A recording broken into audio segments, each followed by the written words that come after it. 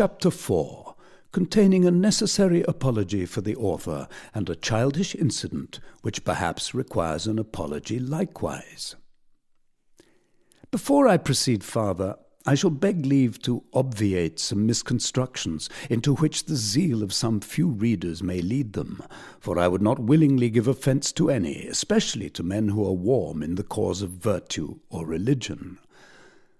I hope, therefore, no man will, by the grossest misunderstanding or perversion of my meaning, misrepresent me as endeavouring to cast any ridicule on the greatest perfections of human nature, and which do indeed alone purify and ennoble the heart of man, and raise him above the brute creation. This, reader, I will venture to say, and by how much the better man you are yourself, by so much the more will you be inclined to believe me, that I would rather have buried the sentiments of these two persons in eternal oblivion than have done any injury to either of these glorious causes.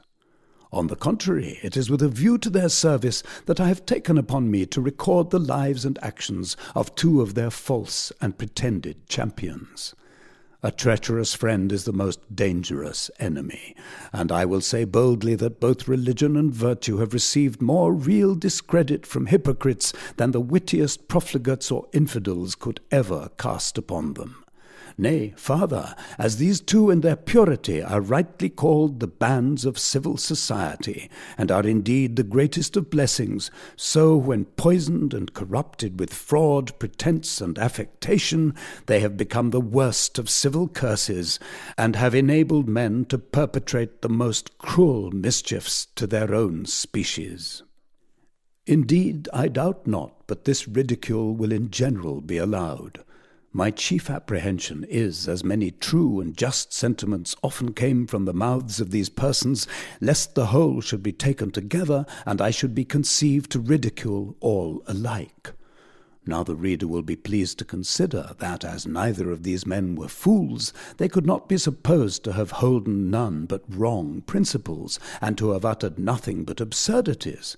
What injustice, therefore, must I have done to their characters had I selected only what was bad, and how horribly wretched and maimed must their arguments have appeared? Upon the whole, it is not religion or virtue, but the want of them which is here exposed. Had not Thwackum too much neglected virtue and square religion in the composition of their several systems, and had not both utterly discarded all natural goodness of heart, they had never been represented as the objects of derision in this history in which we will now proceed.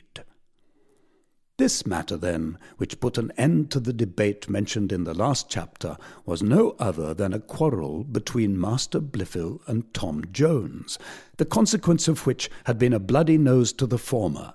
For though Master Blifil, notwithstanding he was the younger, was in size above the other's match, yet Tom was much his superior at the noble art of boxing. Tom, however, cautiously avoided all engagements with that youth, for besides that Tommy Jones was an inoffensive lad amidst all his roguery, and really loved Blifil, Mr. Thwackum, being always the second of the latter, would have been sufficient to deter him.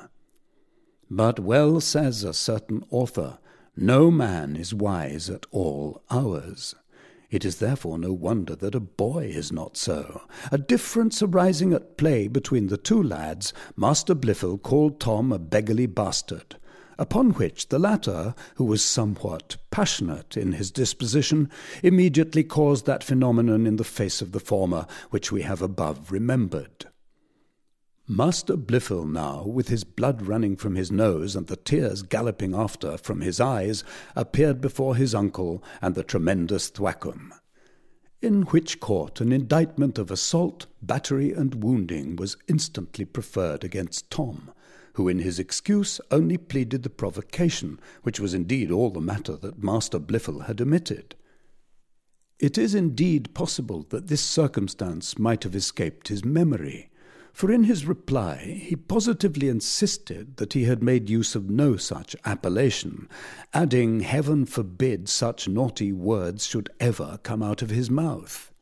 Tom, though against all form of law, rejoined in affirmance of the words, upon which Master Blifil said, "It is no wonder. Those who will tell one fib will hardly stick at another. If I had told my master such a wicked fib as you have done, I should be ashamed to show my face."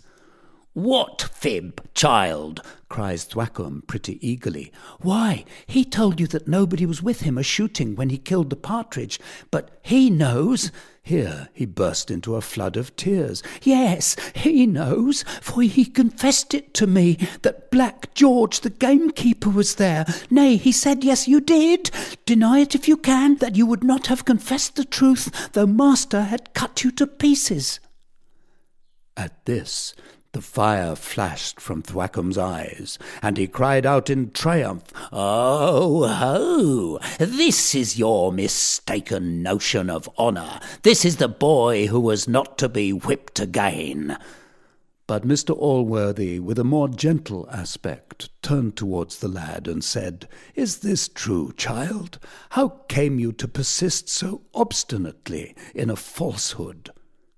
Tom said he scorned a lie as much as anyone, but he thought his honour engaged him to act as he did, for he had promised the poor fellow to conceal him, which, he said, he thought himself farther obliged to, as the gamekeeper had begged him not to go into the gentleman's manor, and had at last gone himself, in compliance with his persuasions.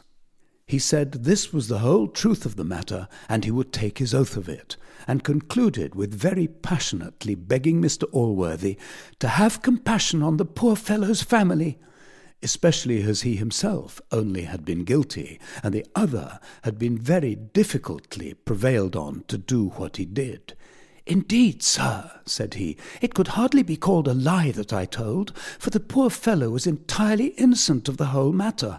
I should have gone alone after the birds. Nay, I did go at first, and he only followed me to prevent more mischief. Do, pray, sir, let me be punished. Take my little horse away again, but pray, sir, forgive poor George." Mr. Allworthy hesitated a few moments, and then dismissed the boys, advising them to live more friendly and peaceably together.